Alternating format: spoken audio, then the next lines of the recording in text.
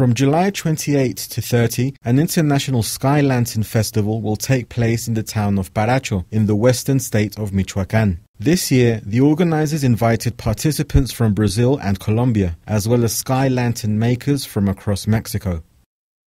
The main event in the festival is the Sky Lantern Making Contest. This year, some 92 teams will compete for the prizes, which range from $84 to $841. The lanterns will be judged by their ability to stay in the air for at least 5 minutes, as well as for their design and creativity. Activities will include workshops to learn how to make sky lanterns, as well as music concerts. The aim of the festival is to promote and preserve the town's customs and traditions, as well as boosting tourism.